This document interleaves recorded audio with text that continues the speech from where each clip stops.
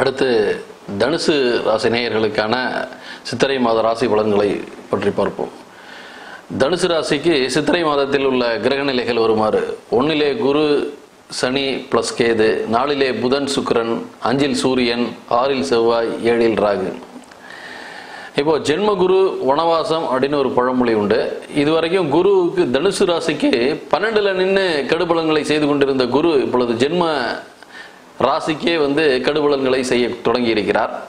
இப்போ அந்த அதிசார பயிற்சியாக குரு தனுசு ராசிக்கு வந்ததன் விளைவாக தனுசு ராசி நேயர்களுக்கு இப்போ இந்த குரு ஜென்ம குருவாகி தன்னுடைய பங்குக்கு 12லிருந்து தீய பலன்களை செய்தது போலவே ஜென்ம குருவாகி 1ஆம் இடத்துக்கு தீய பலன்களை செய்வார். இதனால் உத்தியோகத்திலே பங்கம் ஏற்படும், பதவி இறக்கம் ஏற்படலாம், பொன் பொருள் நஷ்டம், சொந்தக்காரர்களுடன் சண்டை சச்சரவு ஆகியவை ஏற்படும் இந்த 2 மாத காலங்களுக்கு.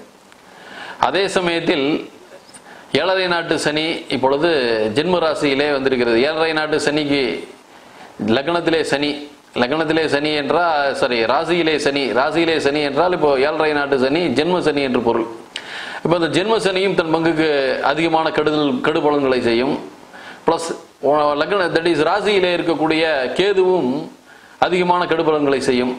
ஆக மொத்தம் தனுசு ராசி நேயர்களுக்கு பார்த்தால் இந்த வருஷக்கோள்கள் என்று சொல்லக்கூடிய குருவும் சனியும் கேதுவும் 3ம் லக்னத்தில் இருப்பதால் தனுசு ராசி நேயர்களுக்கு இந்த மாதம் முழுதும் பெரிய நல்ல பலன்கள் நடப்பதற்கான வாய்ப்பு இல்லை. அது மட்டுமல்லாமல் 4ஆம் வீட்டில் இருக்கக்கூடிய புதன் சுக்கிரன் இவர்கள் 4ல் இருக்கக்கூடிய புதன் சுக்கிரன் இவர்கள் தான் என்ன பண்ணுவார்கள், ஓரளவுக்கு மாதக்கோள்கள். 4ல் இருக்கக்கூடிய புதனும் சுக்கிரனும் மாதக்கோள்கள்.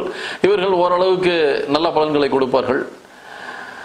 அடுத்தது 7ல் உள்ள ராகு மனைவிக்கு தோஷத்தை கொடுப்பார், மனைவிக்கு அரிஷ்டம், அதாவது கணவன் மனைவிக்கிடையே கருத்து வேறுபாடு, சண்டை சச்சரவுகள், மனைவிக்கு நோய் ஆகியவற்றை கொடுப்பார். ஆக தனுசு லக்னத்தை பொறுத்தவரை வருஷ கோள்கள் என்று சொல்லக்கூடிய குரு ராகு கேது சனி ஆகிய 4வரும் நற்பலன்கள் தரும் நிலையில் இல்லை. மாத கோள்கள் என்று சொல்லக்கூடிய புதனும் சுக்கிரனும் ஓரளவு நற்பலன்களை தருவார்கள். 5ல் உள்ள சூரியன் அவ்வளவு நல்ல பலன்களை தரமாட்டார். இன்னும் சொல்ல போனால் கோச்சாரத்திலே சூரியன் மிக கொடுமையான கெடுபலன்களை செய்யக்கூடிய ஒரே இடம் 5. ஆகவே தனுசு ராசி நேயர்களை பொறுத்தவரைக்கும் சூரியன் இப்பொழுது இந்த 5வது இடத்திலே இருக்கக்கூடிய இந்த 1 மாத காலகட்டத்திலே நல்ல பலன்களை செய்வதற்கு வாய்ப்பில்லை, கொடிய பலன்களையே செய்வார். அப்பொழுது தனுசு ராசி நேயர்களுக்கு எந்த கிரகம் தான் நல்லது பலன்களை செய்யும் என்றால் மாசக்கோள்களான புதனும் சுக்கிரனும் 4ல் இருந்து ஓரளவு சுப பலன்களை கொடுப்பார்கள். 5ல் உள்ள சூரியன் ஏற்கனவே சொன்னது போல நல்ல மாதக்கோள் ஆகிய சூரியன் 5ல் இருக்கும் பொழுது நல்ல பலனை கொடுக்க மாட்டார். ஆக தனுசு ராசி நேயர்களுக்கு இப்பொழுது ரிஷபம் கன்னி ராசி நேயர்கள் போல இந்த மாதம் அவ்வளவு நல்ல மாதமாக இருக்காது.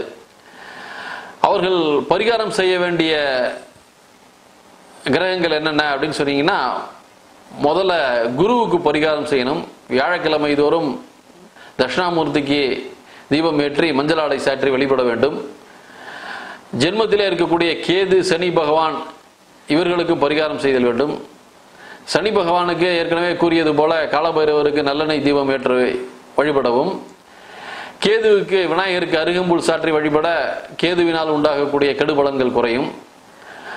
அடுத்ததாக 5ல் இருக்கக்கூடிய சூரியன் அவர் இந்த 1 மாசம் தான் 5ல் இருப்பார்.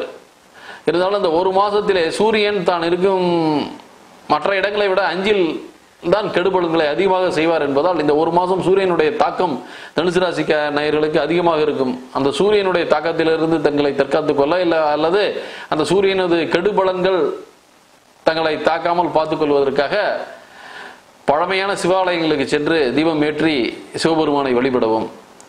மேற்கண்ட பரிகாரங்களை செய்யும் பட்சத்தில் ஓரளவுக்கு நிலைமை சீராகும்.